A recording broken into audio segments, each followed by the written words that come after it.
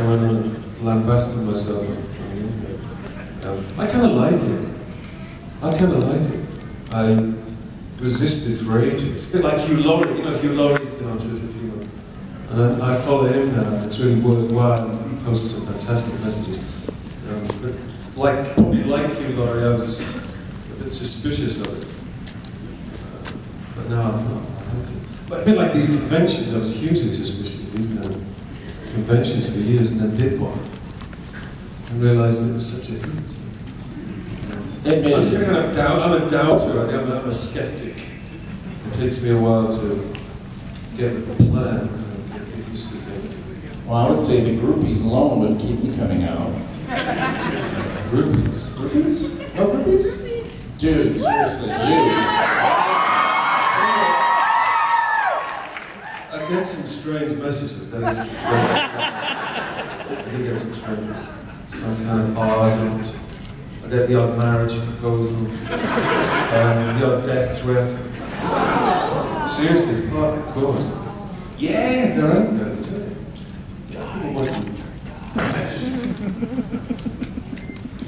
It's all rough and tumble. It's all bad. Way to bring the room down, Paul.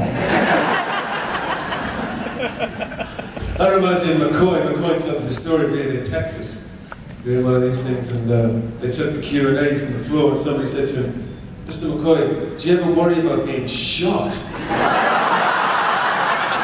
And he said, until that moment, it's not something that he'd ever even considered. And it's a little like this configuration now, and he said, and he had 40 minutes to go, and over the next 40 minutes, he said, he slowly stood and worked his way around the back of the guy's chair that was talking to him. Now again. I'm on my own here, folks. That's a true story. I wish he was here to verify it. There you go. You'll have to believe it. All right, back on topic, I guess. So, Night of the Doctor. The thing about Night of the Doctor is it went out on its own. When, as you probably have guessed now, it should have gone out on the 22nd, 23rd, whatever the 50th was. The big program. It was going to be, to something like that. But Moffat said he was forced to release it early because it was going to be leaked. So it's just the world we live in. And I'd noticed that because a couple of days before I noticed a couple of stills, photos from of the sister to come, and someone had tweeted some dialogue that I said, the Doctor says in the thing. So it was obvious that someone knew it, someone leaked it. On my birthday, for me. And he, on the 14th of, and he sent me a message saying, look, quick birthday present, it's going to go out within an hour. And this is like 11 in the morning UK time. He said, if it doesn't go out now, someone's going to leak it by lunchtime, so away it goes. So, for all of the good things, I don't know, you just can't keep a secret now. It's difficult to keep a secret. When you consider so many hundreds of people work on these things, it's too tempting, I think, for some technician or some sound guy or whatever. And they just stick it out, they release it. Between the time people are into spoilers, aren't they? Boy. Spoilers. Spoilers. I've spoiled myself.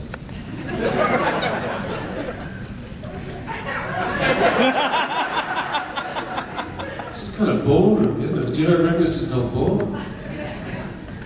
That's why it's called the Grand Ballroom.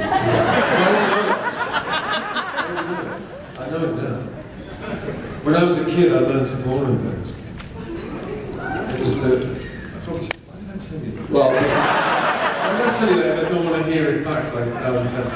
But we've been doing our ruse. We've been working on our ruse. It was the first thing that I ever... I was about 6, 7 years old, and I remember I had this little girlfriend called Jean Ralph. Where she is now? 50 years later.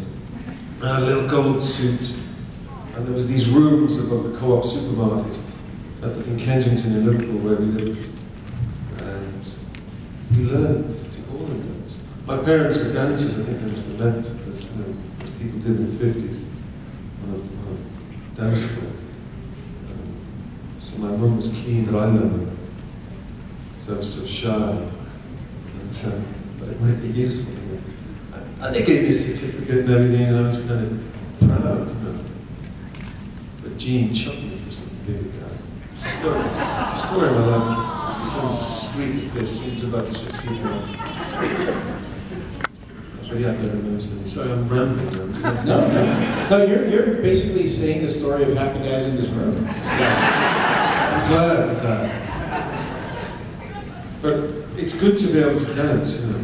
I'm not whatever it was I had then, I've lost it now. I wish I could dance. Really? I wish I had the confidence. Can you ballroom dance still? Like if I pull a lady out of the audience right now who didn't have a ballroom dance, you think you could ballroom dance with them? You wonder? Who knows how to ballroom dance? Is there a woman here who's very good at ballroom dance? I knew I was going to regret saying this. You know what? Someone's pointing at a blade right over there. I see her. No? I'll tell you, I'll fall over and you'll have to revive me. This way. Alright. I don't want to put either of you on the spot. Oh, that guy's scarred. Denied. Fantastic. Poor Tara. Speaking of Night of the Doctor, I know with things, when shorts are produced for the internet, I'm sure they're done almost as quickly, if not quicker than for television. You know, in your estimation, between the time you got the call from Stephen